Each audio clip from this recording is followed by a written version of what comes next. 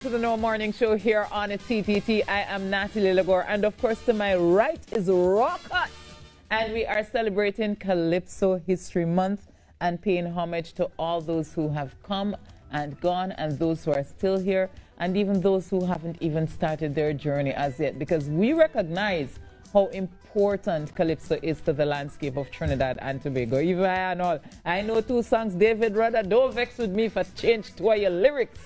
Just now I learned them. About two lyrics. You changed the whole line. You changed the whole line. You kept the intention though. So that's the most important part. That's the most important part. I didn't even know that. All right, this morning we're going to get things started chatting with the Education and Research Officer at TUCO, Megan Sylvester's on the line with us. Good morning to you, Megan. Good morning, Megan. Good morning, and thank you for having me. Hi, Natalie. Hi, Rockut. Thank you so much for being with us here this morning. So, Megan, it is Calypso History Month. Just talk to us about how you're going to kick off, how TUCO is going to kick off the celebrations for the month, because oh God, we know we're in a pandemic and we know we have to change the way we do things, but I'm sure TUCO is going to be doing a lot. Indeed. And thank you for having me, as I said. So today is October the 1st, and we're kicking off Calypso History Month, actually admitting that we are going to be celebrating the entire month, focusing on brother resistance, our recently passed president. And so the theme for this month is The Bell Rings. Of course, emblazoning that whole idea of brother resistance with that bell in his hand and singing about, this music that really, captures the entire island. Yeah? Yeah. I think that's so important. That one of the things that we do is to celebrate the people who've contributed so much to the culture of Trinidad and Tobago, because whether or not people recognize it, the culture is a huge part of who we are. How we think, what we do, how we organize ourselves. It's all about the culture. So, well, Megan, I want to know what you guys doing to celebrate brother resistance this month. Yeah. Okay. So, of course, as we said, that is the main theme. But what we're focusing is on having different competitions, different shows that we're going to be having. Now, especially, Rockers, you know that my focus is education and research. And I want to actually speak more to that this morning. What I'm going to be doing, as I usually do, is I'm going to be going into the school system. Now, we know that there is an issue about COVID-19 and vaccinations and the school system. But still, what I have actually set up is the intention with the VAPA teachers, the visual and performing arts teachers. And I'm going to be doing Calypso presentations in the schools online. We're going to be keeping it online this year again. So that becomes important. We're going to be using the theme, The Bell Rings, so that we can just use that to form the presentation to ensure that the students in the secondary schools, of course, Tobago and Trinidad, know more about brother resistance, know more about the Calypso art form, and understand the relationship, of course, between Rapso and Calypso music. Megan, I want to start it back. And at one time, what's the relationship between Calypso and Rapso? Well, of course, we know that we're talking about Rapso coming from Calypso, and also adding that rap element, that talk Calypso kind of attitude and training. And so it becomes important because when I go to a lot of the schools, usually Rockers, what tends to happen is that there are young people there. And, we tend to speak about this aging population that listens or imbibes Calypso. And we want to sort of use the Rapso art form, because brother resistance, of course, is the Rapso king. And we're going to use his music as a way to connect with the younger generation, to get them involved in understanding that, yes, we're talking about speech patterns, we're talking about using language, we're talking about using a rap style together with the traditional Calypso training and art form. But Megan, do you think the younger people they are close to Rapso? Do you think that they listen to Rapso, or they can relate rather to Rapso music?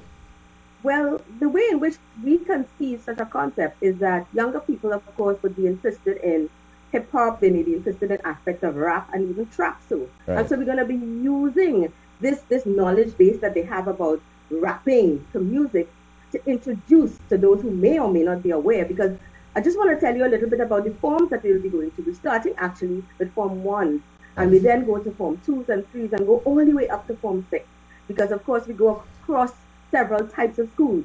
So we'll be going to, for example, like Trinity College, we go to QRC, which of course is the alma mater of brother resistance. Yeah. We go to St. Joseph's Convent, St. Joseph, and we go to Bishops in Tobago, Signal Hill in Tobago, Princestown Secondary, Marabella Secondary, Sandy Grande Secondary. So we go across a wide cross-section of schools, and so we touch on different ages, of the students in the secondary schools. And so meeting them where they are to help them understand how to craft a lyric, what you have to do in terms of learning to write a song, and how you have to get involved in the art form in terms of understanding the musicality of the music as well. Because I also play video, discuss the lyrics, discuss the stage performance. So it's all of that. But of course, importantly, as I said earlier, the focus is on Brother Resistance. So I'm going to be using the music of Brother Resistance, using the videos of Brother Resistance to introduce him fully to the secondary school students.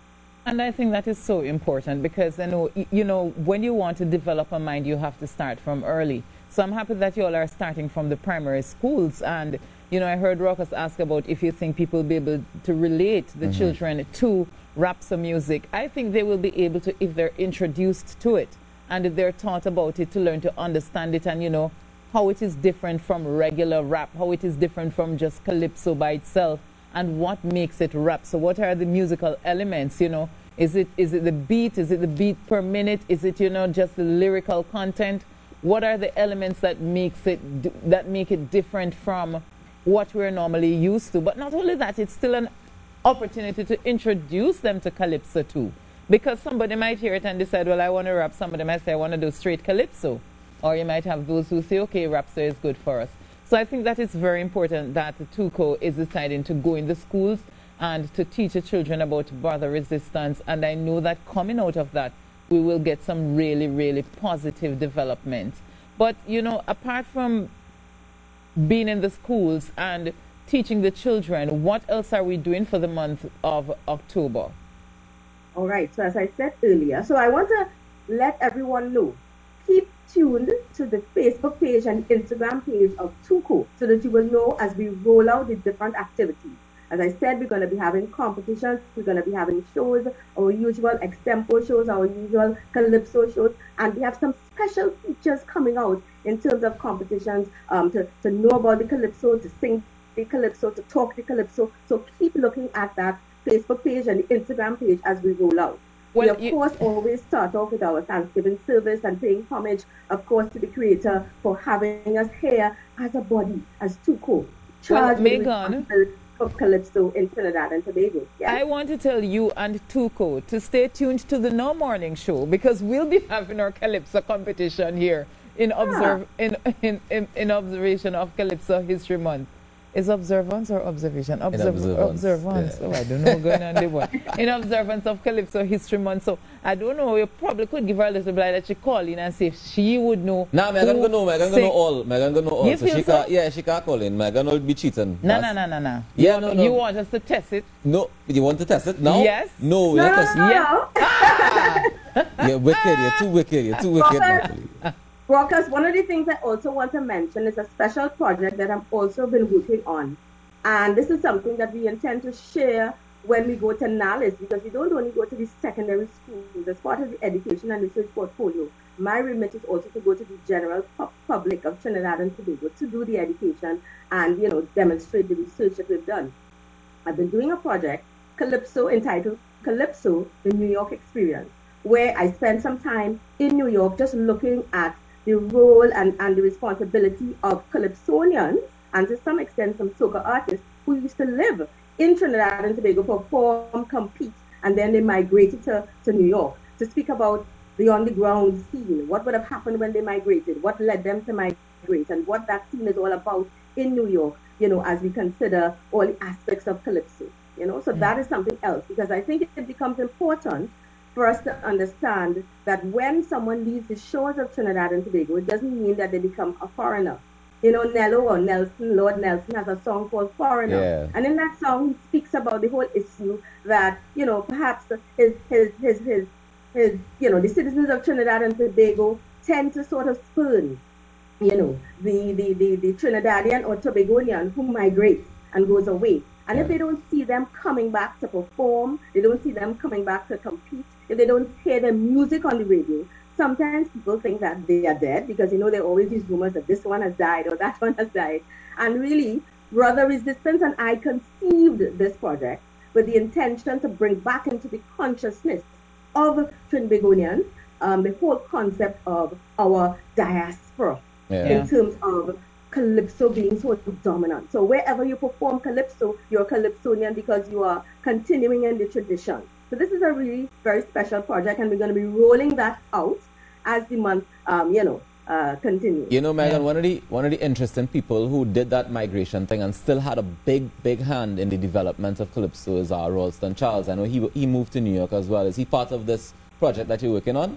Did you get a chance to chat with him? Yes, because when I first went up to New York, I would have engaged Charlie to discuss the entirety of the project and the ways in which he can be part of the collaboration. So it becomes important, but not only in terms of the arranging production elements or promotion. We also did several interviews with males and females. And what is important as well is we felt it necessary, of course, unfortunately, Rokas, during the period of the time when the project was in its full swing, Brother Resistance passed. But I continued to work on the interviews, and it's interesting because what we decided to do prior to his passing was to focus not only on the Calypsonian, who is the performer, but songwriters, background singers, and other persons who are associated with the Calypso art form. So you take it at all points. So when we present this information, firstly, of course, to the general public in terms of the NALIS lectures that we intend to have, as well as to the students in the secondary school, what we know will happen is that it will bring back into the consciousness of people. Listen, these persons are still performing in some cases. Of course, some persons have retired, but a lot of persons have continued to use the opportunity to take Calypso beyond the shores of Trinidad and Tobago, and in this particular example, to New York. Well, Calypso in the diaspora is definitely something that I'm happy is being explored, because the reality is you're sharing the culture outside of Trinidad and Tobago as well. And sometimes, they appreciate it so much more when they're outside of Trinidad and Tobago than when they are at home. Definitely. So I think that diaspora market is definitely a big deal. I can speak to that, because I'm telling you, the things that I never appreciated when I was in Jamaica, everything has become magnified. No, it's true. Of course. It's literally true. To me, the diaspora of a country is always seem to be more in tune with the culture and more accurate with what's going on than the people who live inside the country. But Megan, one of the challenges that we face today is that Calypso is not as popular as it once was. So that diaspora market that you're talking about, their experience or their memories of Calypso that they would have passed on to their children would be very different from what we in Trinidad and Tobago experience now. How is TUCO, dealing with this challenge? Okay, so thank you for that question, Rokas. One of the presentations or the talks that I recently did was an online conversation that I had with the students and faculty at Cornell University in New York. And it was entitled People, Power Movements and Caribbean Festival Culture. And I used it as an opportunity to speak to the diaspora in another type of space, this educational academic space. And the presentation was well received. And one of the topics, one of the issues rather that I dealt with was the contribution of Mr. Phillips and Kenny Phillips and the work that he's doing with WAC. Right. Because that has been one of the vehicles in terms of partnership with TUCO, in terms of getting our culture, specifically Calypso music and the rest of the culture, soca, parang, chutney music, and steel pan music, to the diaspora. So I spoke about that, the blueprint that he had to get the music out to the diaspora. And it becomes so important when we can speak to one of our own, making that contribution from right here in Trinidad and Tobago and getting the information to the diaspora. And so it becomes, just as Natalie said, you realize that persons who are outside of the national space are really so appreciative of the information that is shared and the discussions that we had, in terms of the fact that we were able to talk about Black Capital, the continuation of Black Capital for Calypsonians and other performers from Trinidad and Tobago who are able to continue making a money, as they say, during the pandemic, which seems to be going on and on.